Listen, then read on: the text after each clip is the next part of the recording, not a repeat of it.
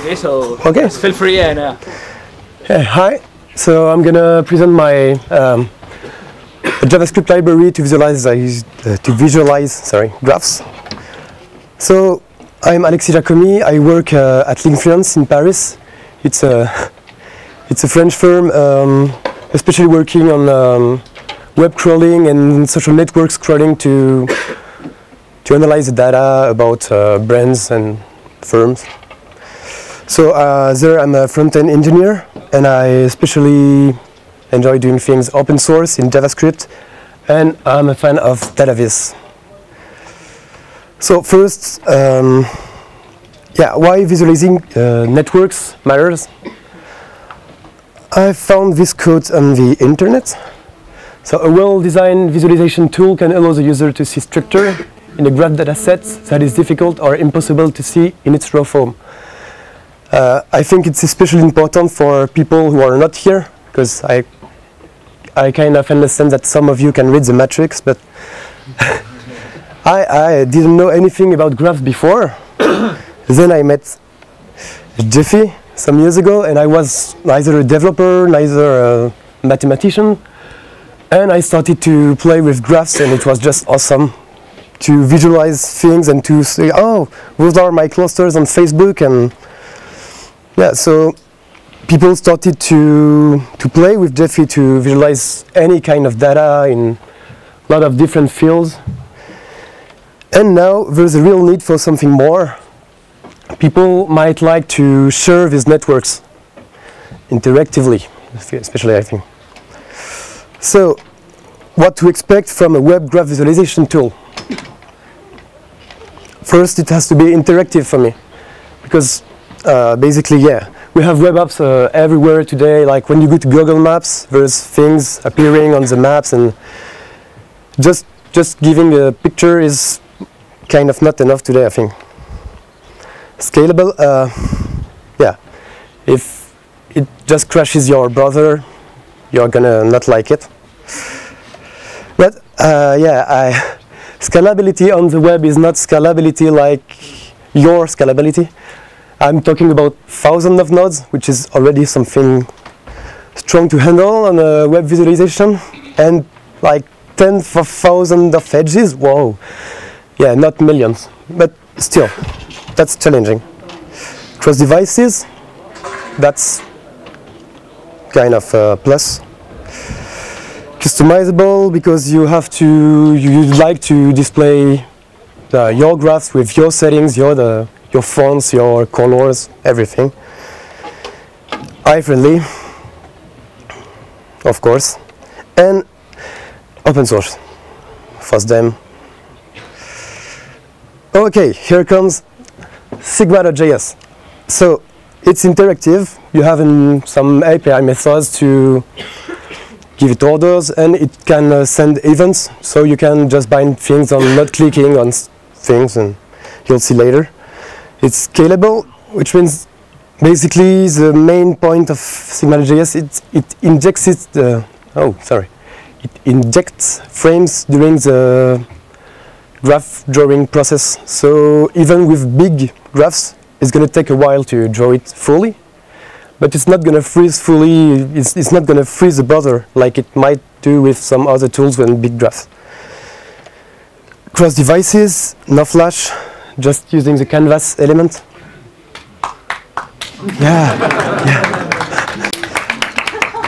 And customizable and eye-friendly. You'll see. I hope you'll like it. And open source, released under the MIT license. So I'm going to show you first someone who made something really great, I think, with Sigma.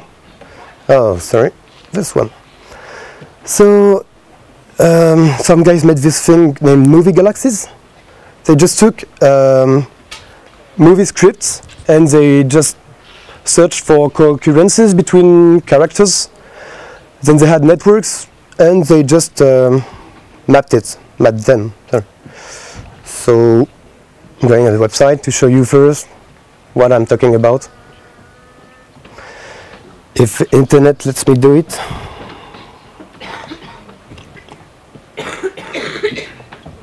Okay, like let's take Pulp Fiction, yeah. You have lots of them. Just go there. If you want later, you can go back to the slides and you'll see all the links. So here is a network, but it's not a picture. It's interactive. You can move it and roll over the nodes and see things like betweenness centrality of this node in this graph, etc. You can zoom in. I don't know this. Yeah. This is the kind of visualization I'm talking about. So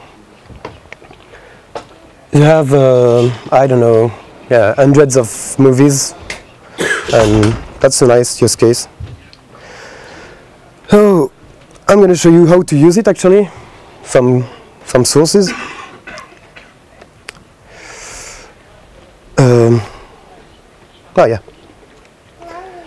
So you have a graph, which is not that much interesting, but there's 3 nodes and 2 edges. One is connected to 2 and 3, and they have position.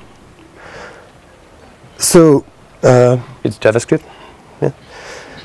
You have just to put in your HTML file a div, which will be the container of your visualization, and to import the Sigma script.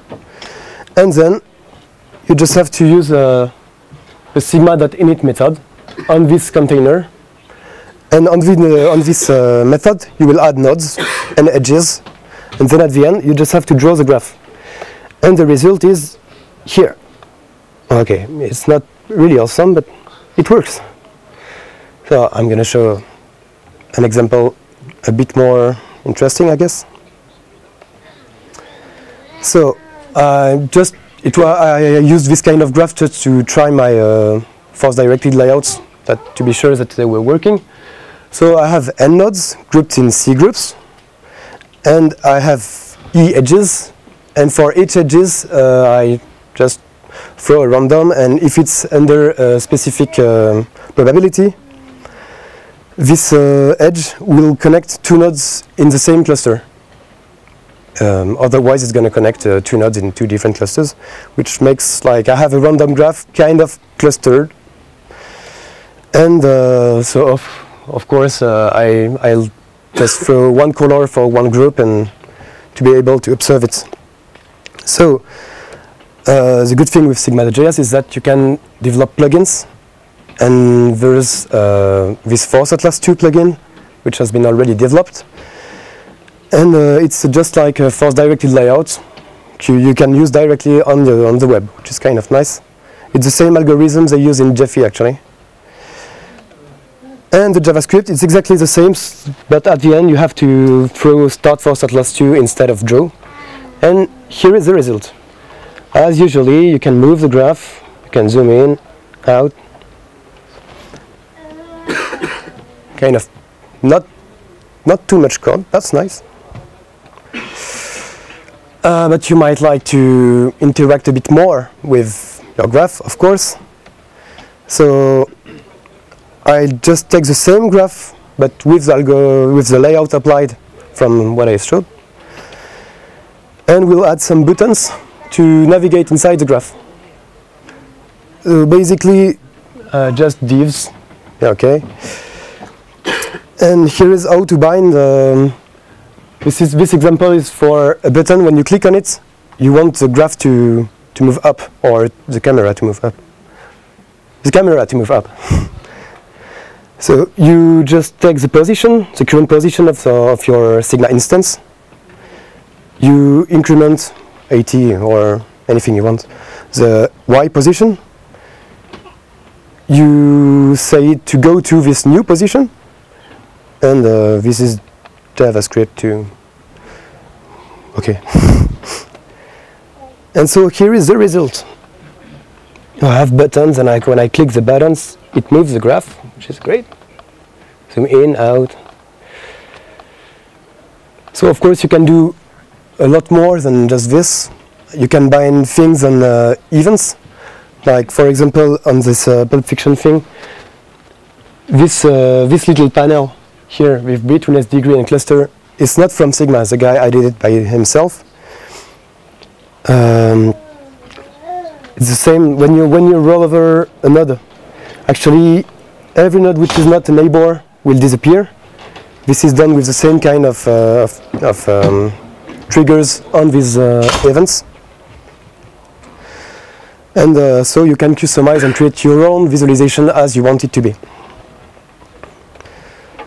So that was really quick, actually. So first code is going to take time. So I'm going to spend some minutes showing some people using it. First, about the scalability thing, I'm going to show this graph. Even if the guy kind of used every plugins available at the same time, which makes it sometimes a bit but sorry. I'm going to launch another one to be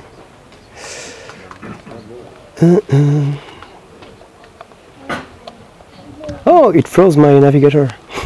It was not meant to be. How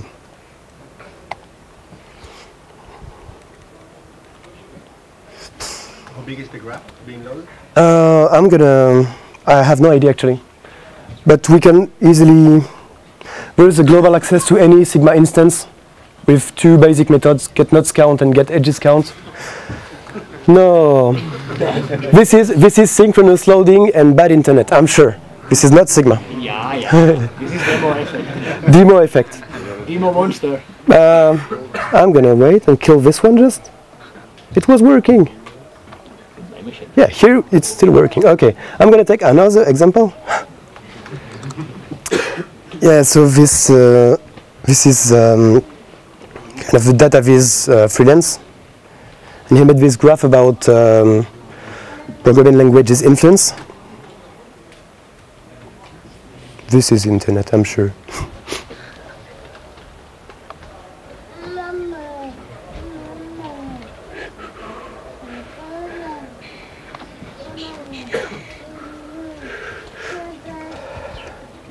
Okay, next time open all the tabs before.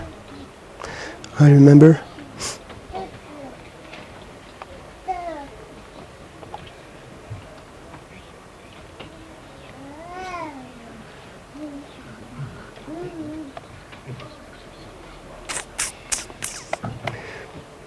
Okay.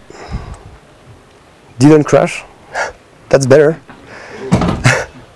I'm gonna try another one. Smaller.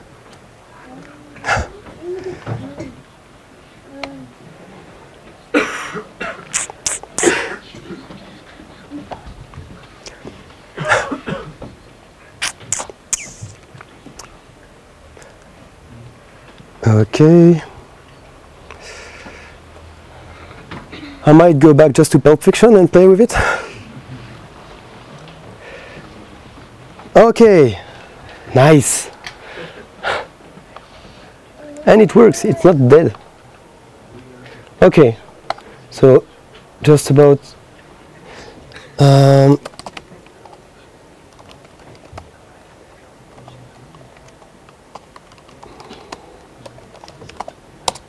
okay, 1,000 and a bit more than 1,000 nodes for this one, and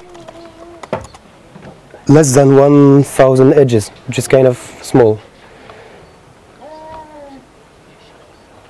I'd like to show a bigger one, but right now it's like this computer doesn't let me do it.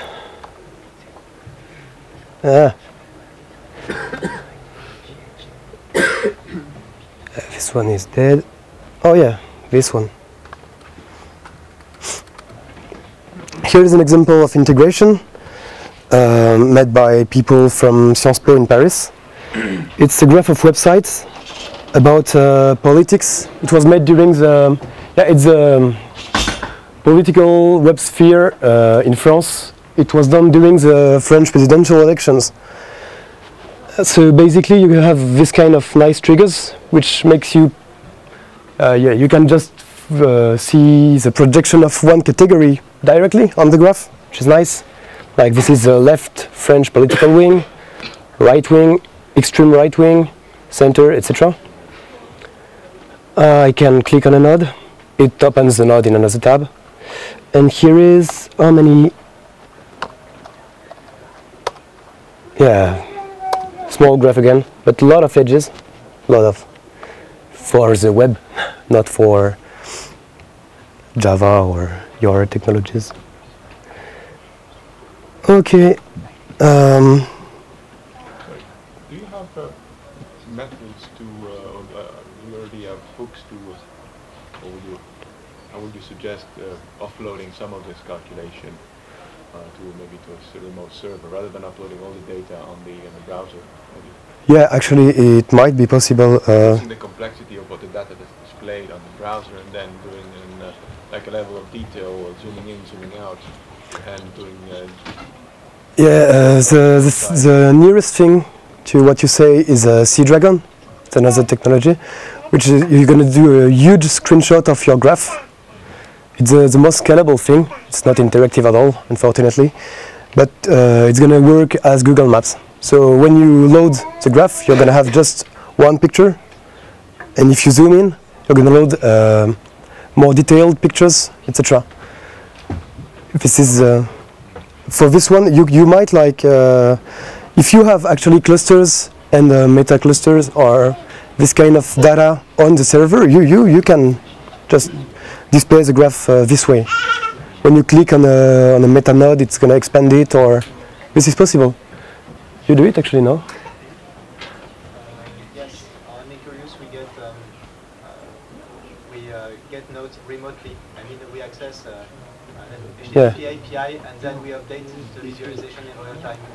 So basically just like... keep the number of nodes in your browser low and responsive and do server side. Yeah, but I might have one bigger...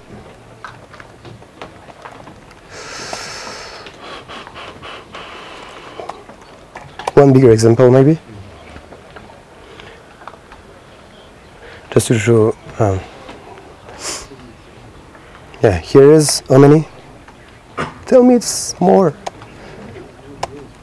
Yeah, this is for this kind of networks, which you can already have a lot of things about websites or social networks. I mean, a lot of use cases just fit in this less than 5,000 nodes and less than 20,000 edges, and then it's no problem. And you can stream it if you have, but I've never found the time to implement streaming examples. Yeah? How does this compare to like D3 and SVG rendering? Oh, actually, someone made a benchmark about it.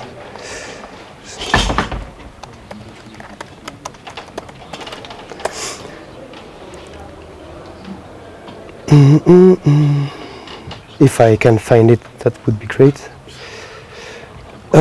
It's way better, even if this one difference is that D3 is just a controller, which means you can bind it on a canvas, and then it's kind of the same. Even if with big networks, the frame rate with D3 will be way lower because it's gonna render everything in one frame.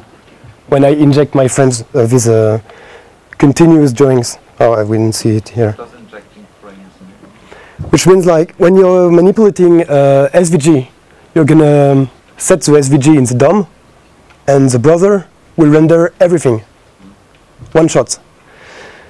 If it's big, it's gonna take time.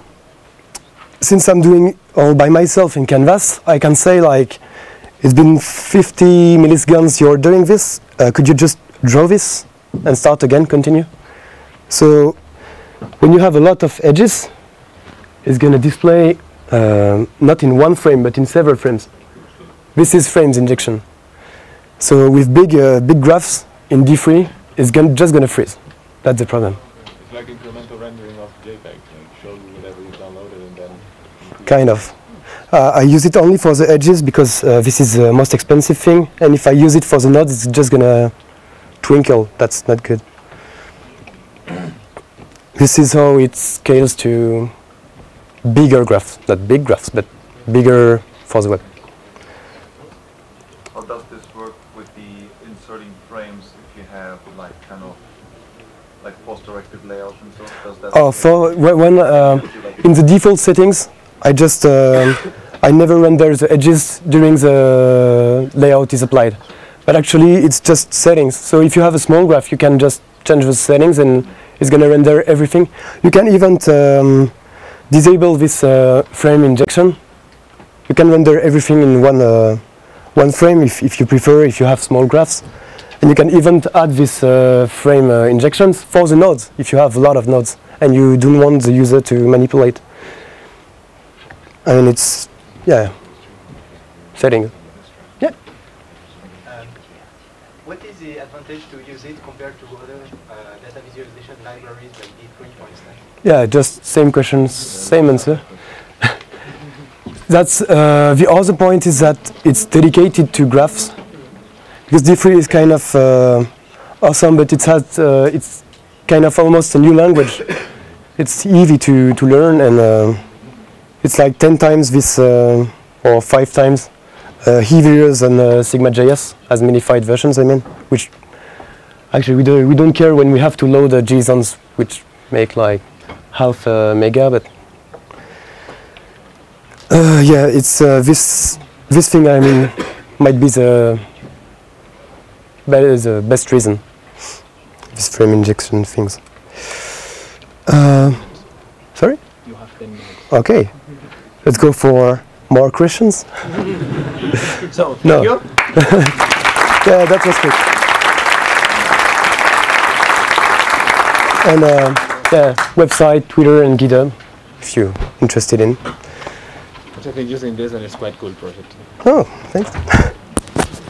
So, questions? There is any question? Or another. Quite Yeah. silly question. So on D3 you have several pre-baked examples. So can you find several examples on sigma.js as well? You mean, sorry? Examples of layout. Layout. Oh, I've never found the time. The only layout I have actually 2 layouts. There's this Force Atlas 2 layout, which is continuous, etc. And then there's like, I just wrote a circular one to show, it was a sample to show how to write a plugin. But actually, since it's easy to write your own plugins, you might write your own layouts. Silly answer. Time will come. Yeah, I hope I'll do this as well. No, because the only thing is that on D3 you have like... Yeah, everything is already here. So you just take them, change maybe 3 characters and... But Change the title and... yeah, that's for lazy. at the same time, zooming is not... when you install D3, the zoom blocking, it doesn't work natively, you have to implement it. I mean, there's other things you will have to deal with, so it's as you... I mean, D3 is like maybe more mature, obviously more mature and more strong. And I think for graphs, Canvas will always be more scalable and more usable. And graph visualization deserves its own dedicated libraries, I guess. Thank you. Yeah. Okay, questions? Yeah. Have you considered using WebGL to render? Actually, when I wrote it, it was full around Canvas, but I'm thinking about maybe refactor just to make it possible to change the renderer. That I didn't, but there's someone in the Jeffrey project who has actually the most scalable thing because he's using WebGL. The name of the project is GraphGL, I think. He was in FOSDEM last year. I don't remember if he was speaking or not. Yeah, there's one solution with GraphGL. The problem is that there's no fallback, so you have to actually have WebGL. But no, currently Sigma is only on Canvas. Okay. Okay, no Thank you very much. So thank you. Again.